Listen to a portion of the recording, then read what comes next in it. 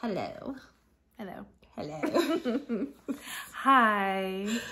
Hola. We're just trying to find something new to say. Anyways, we are excited because A War of Two Queens by Jennifer L. Armentrout is coming in a little over a week. And we're so excited. We've been just like dying. To us, Jennifer L.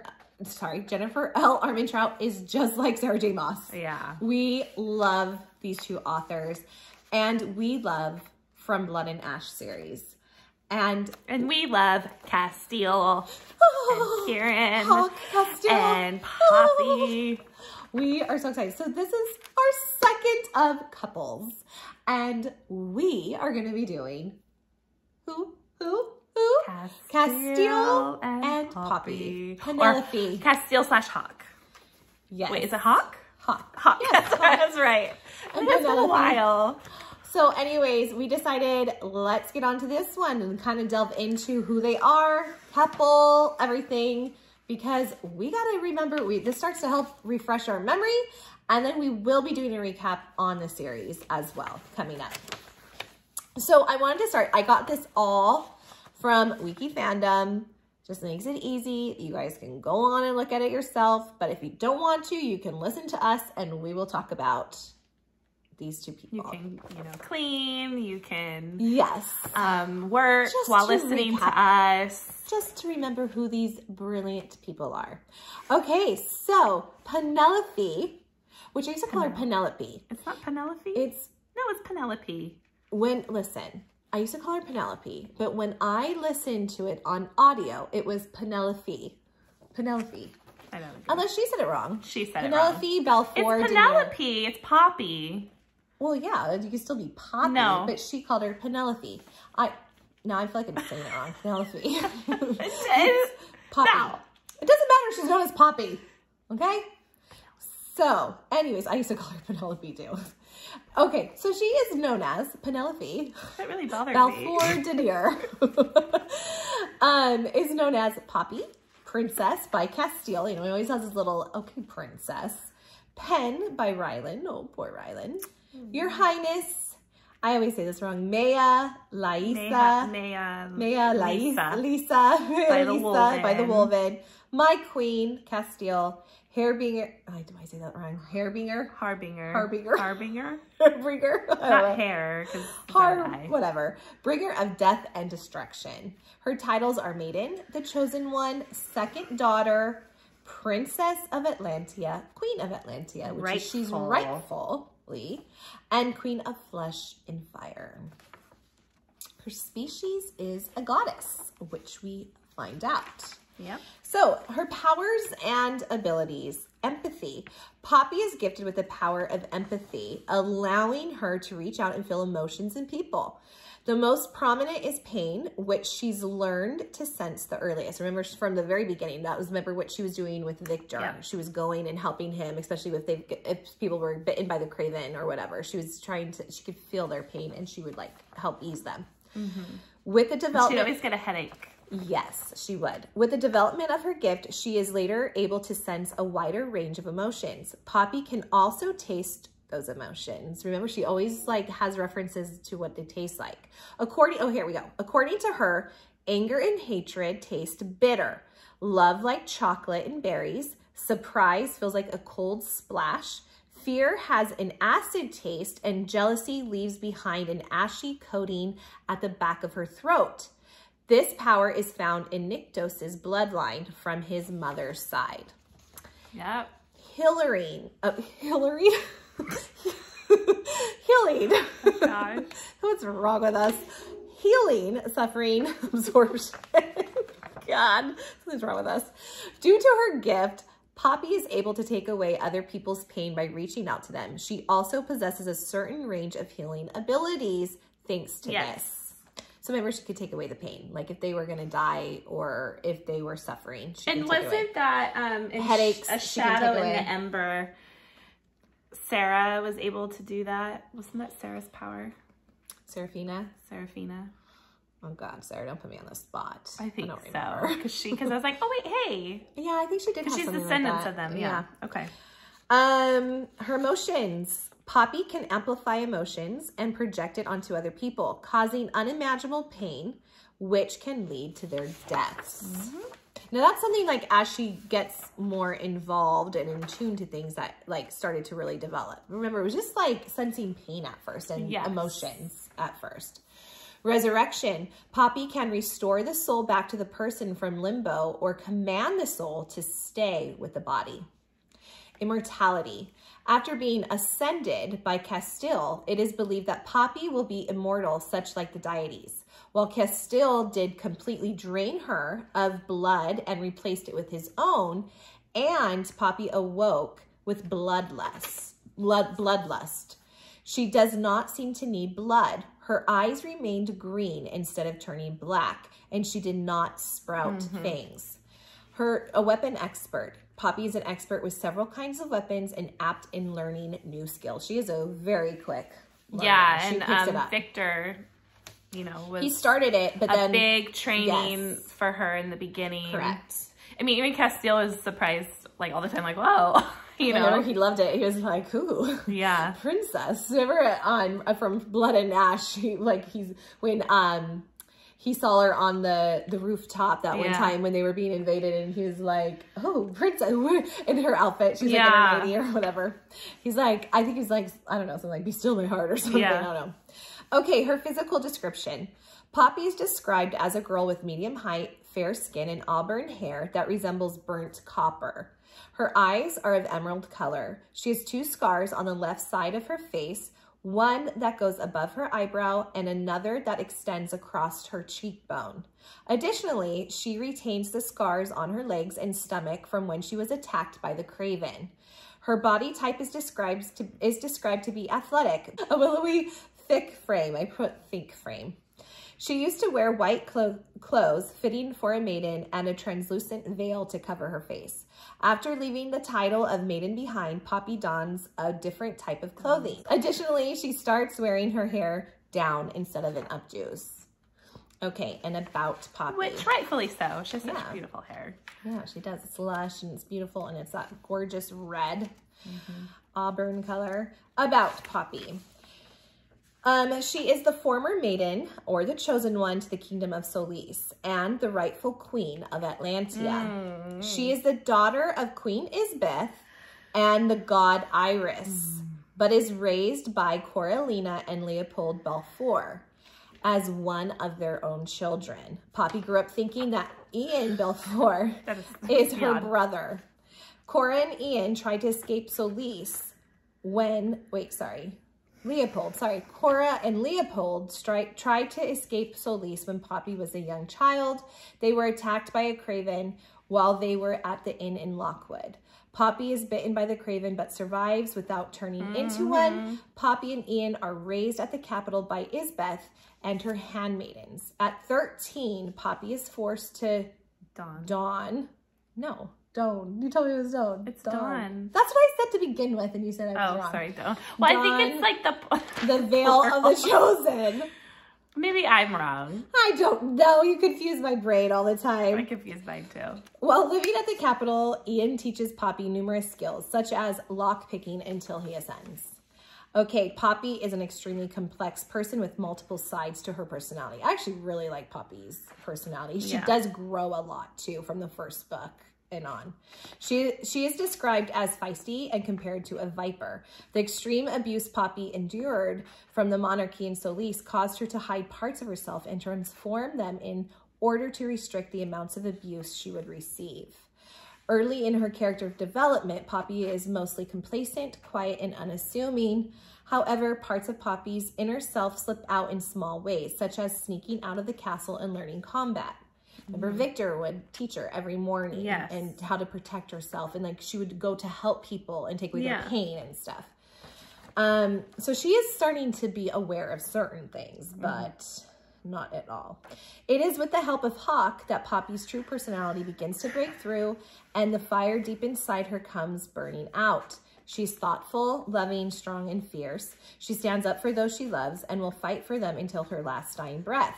Poppy is quick-witted with a sarcastic sense of humor. She yearns for people to believe her and respect her as she believes in them. Additionally, her gift of empathy allows her to see multiple perspectives and truly understand people. It is also the reason for which Poppy often gives people the benefit of the doubt and is able to show them love and respect despite her differences in opinion. You want me to read Casteel's? It's up to you. You can do it. How long is this? Okay. Start with the name, darling. Casteel Hawkthorn Hawkdunmere. Got that right. I love my Hawk and Casteel. Yeah. So he has many different aliases. Well, not really, just names.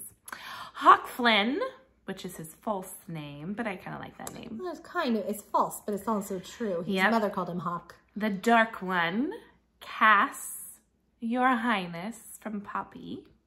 His titles... And it's always, Your Highness. Yeah. Like when she's mad at him. Titles, Prince of Atlantia, His Royal Highness, King of Ash and Blood. Species, Atlantean. His powers and abilities, Compulsion. Cass is gifted with the power of compulsion, enabling him to force his will onto another if he wishes to do so. Compulsions are temporary, only useful for immediate gains. And he doesn't use it always, like he didn't use it with Poppy until he absolutely needed to. And I think we'll get into that. But like he tries, or he learned to not do it. He doesn't really like to. Healing. Cass has healing properties due to his blood, so whoever drinks from him will be absolved of any injuries. I'll drink from that blood. Do know. But I'm not a big blood drinker, but for him, I would be. Okay, I'll try. Weapon expert. Cass is an expert with several kinds of weapons, which we knew. He was her guard when we first met him. He's somehow wormed his way in, and he's a good protector. Physical description. Casteel is described to be beautiful on several instances. He has dark, thick hair that curls at the nape of his neck and often falls forward, brushing equally dark brows. His cheekbones are high and wide, nose surprisingly straightforward for a guard. His square jaw is firm, and his mouth is well formed. When he smiles, the right side of his lip curls up and a deep dimple appears. I love dimples. Sometimes dimples appear on both cheeks when he is freely smiling and able to show his fangs. He possesses captivating eyes, which are a pool of gold and honey. His smell is of... just making me swoon. His smell is of cinnamon, dark spices, and pine. Do you know what, though? Okay, has anybody seen Euphoria? I don't know if you guys have watched that show. You know who kind of reminds me, but, I mean, personality-wise, no. But Nate. I don't know why, but Nate popped into my head when I was reading this. You know who he reminded me was Edward from Twilight. No. Yes, he did. He has like his profile or something. But I don't think entirely, but reading this was like, oh, Nate popped into my head. I don't know. Maybe so much more beautiful than that. No, I know, but still, it's like for a real person, if you're gonna like pick somebody and you see him, Nate from Euphoria came into my head. I don't know why, but that is true. Not to me. Well, who would you think of? Edward? You know who I would think of more, except for the eye color, is Eddie Serbian. Those deep dimples. That makes sense. I can see it. I think I could see that more. I swear. I guess, yeah, because Nate doesn't have dimples. Seems more like Edward from that profile. Not like full on face, just like because that kind of like profile. I didn't see it, but to each his own. Maybe, yeah. I'll take a picture and show you. So about Casteel grew up in Atlantia and was close to his brother Malik. I cannot wait for that whole thing to go down. I'm excited. Which is soon. I know. In a week. His bonded wolven Kieran and his best friend Shay. Kieran Contou. I don't know. Contou. So it's still about Casteel, but now we're going to learn about Kieran and Shay's little part with him. So Kieran is Casteel's bonded wolven. They share a brother-like relationship and are extremely close. Extremely close. Kieran is both Casteel's protector and confident. And the one person Casteel trusts to protect Poppy, Kieran worries about Casteel a lot and can feel his pain and sickness because of their bond. During the decades of Casteel's capture by the Ascended, Kieran is weakened and ill due to his bonding with Casteel. I remember that. I thought they were so bonded that they shared the lady. Yeah. I thought that was going to come up. I thought so too. I was like, oh. It could still, I don't know. I don't know. Shay, which I used to call her Shia. Shia, you did. I forgot about that. Shia. S-H-E-A. I just don't know. I never, Shay, I always thought S-H-A-Y. I don't know why, but Shia. I was like, oh, it's Shay. Shia. So Casteel and Shay's relationship started out as a friendship when they were young. They grew closer over the years and fell in love. At one point, they became engaged. They never shared a sexual, intimate relationship as Poppy and Casteel do. They didn't? I know not as intense. That's what he's that's what okay. I was going to say. Intimate relationship. Yes, the intense. Yes. After Casteel was taken prisoner by the Ascended, both Malik and Shay tried to rescue him multiple times. They finally succeeded, only for it to be revealed that Shay had bartered away Malik's life to save her own. She was captured.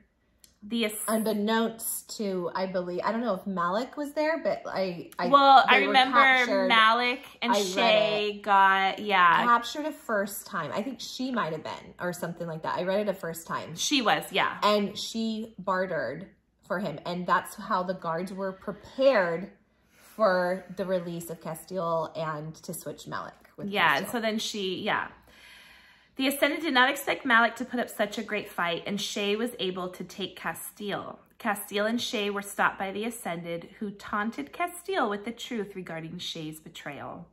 Shay then attempted to trade Casteel's life for her own safety, leaving Casteel to kill both the Ascended and Shay with his bare hands. So, like, come on. You went through all that work to get him out, and then you're like, oh, take him and save me. It's like, why did you even do it? Like, I get it. When you're in a position, sometimes you get more scared and you're like, okay, no, love me or whatever.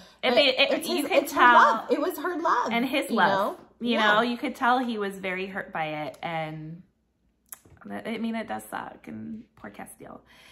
Casteel tells Poppy that nobody betrays someone they love. Exactly. And while Shay had probably loved him at some point, he knew the moment she valued her own life over Cass's, that she did not love him or her country anymore. He says that while he once loved her, he only feels hatred for her now. Ooh, it's a big word. And yeah, and he does feel, I do remember him saying he feels bad for killing her. He didn't want to kill her. He just, it snapped. Yeah, he says he hated that he killed her. I do remember that. When posing as Hawk, Casteel is an easygoing character with a teasy nature. He seems to be someone easy to talk to and get along with, making him more likable. He can still be serious when he wants to be. This happens when he poses as a royal guard, where he is protective of Poppy.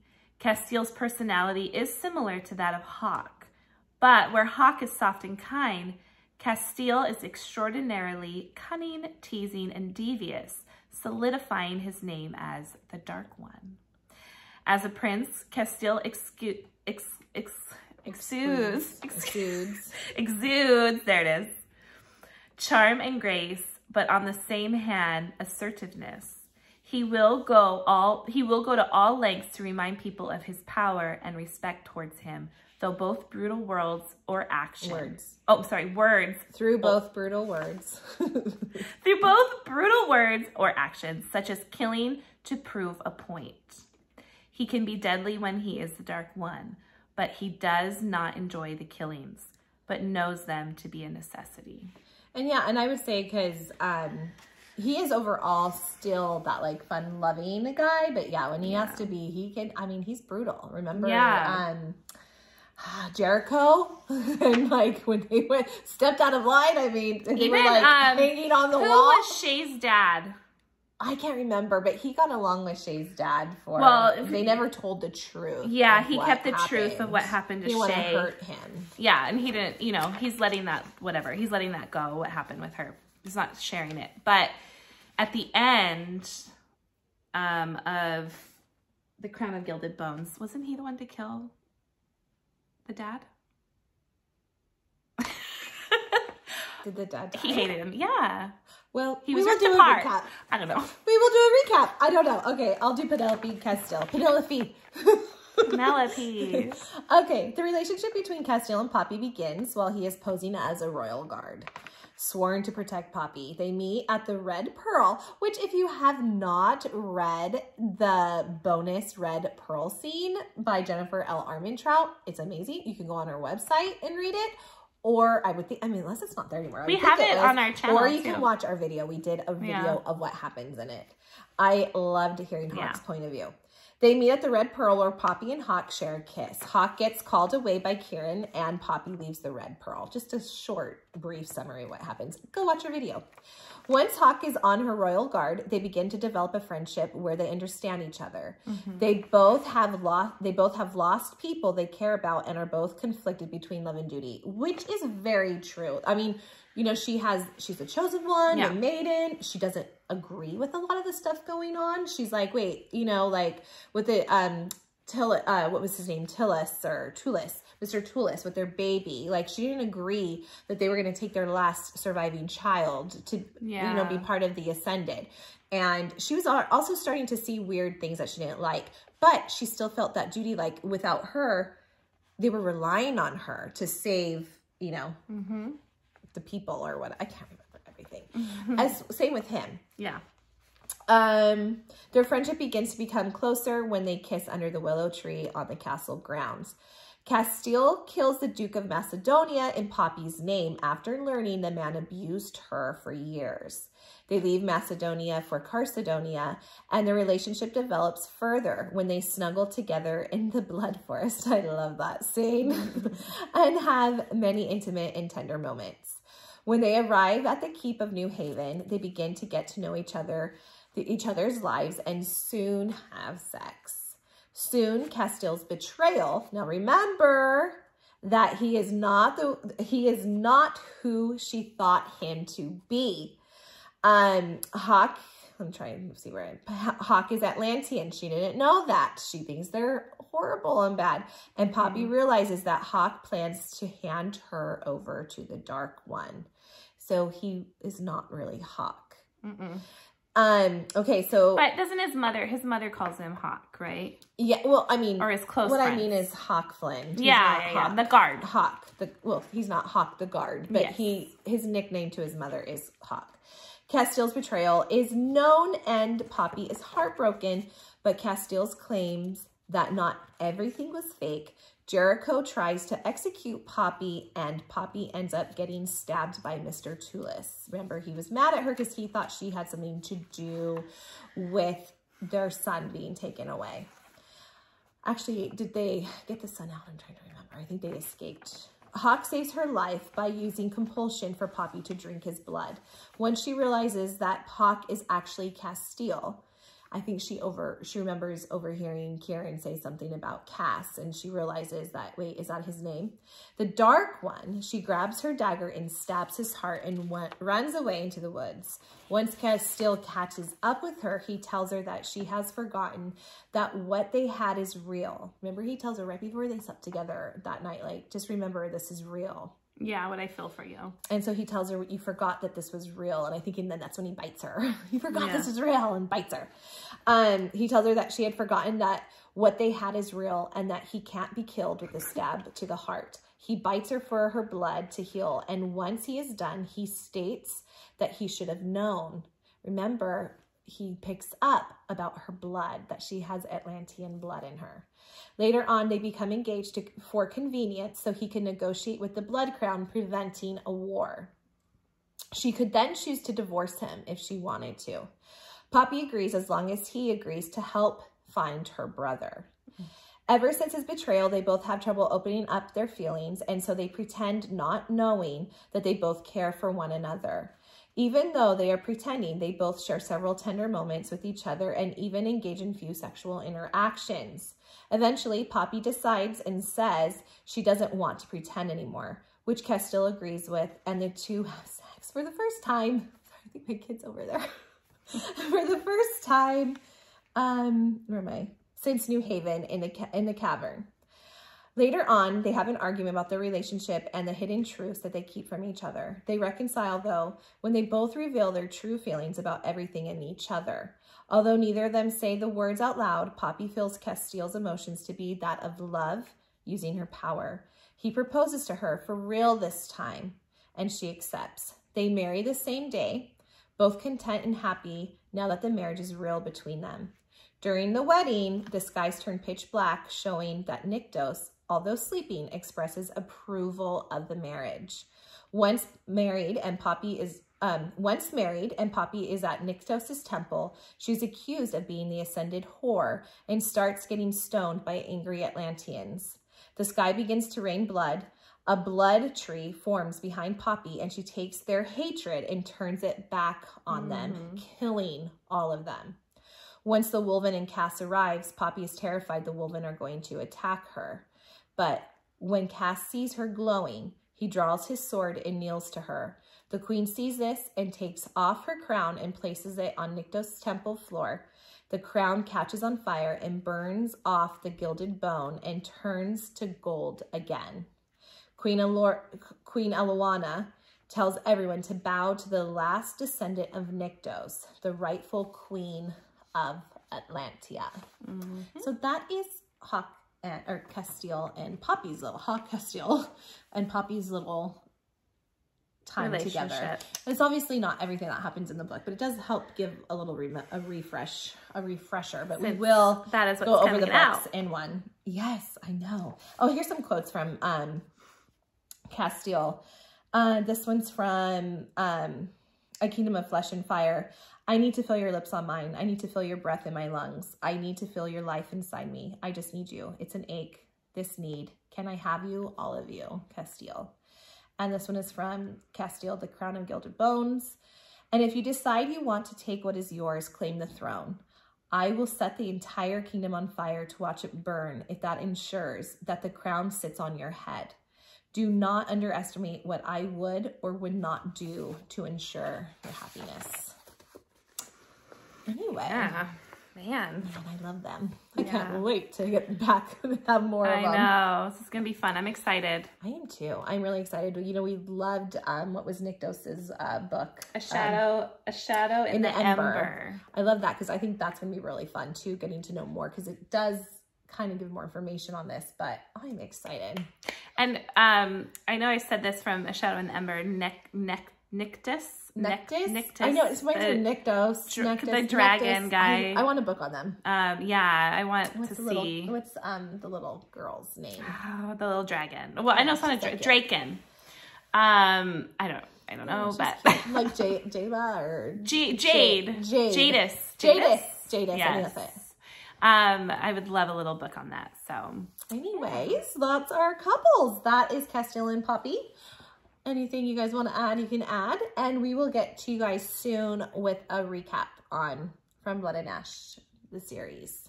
But we'd love for you to subscribe and like, and we will see you soon. We have lots of videos to film. Bye.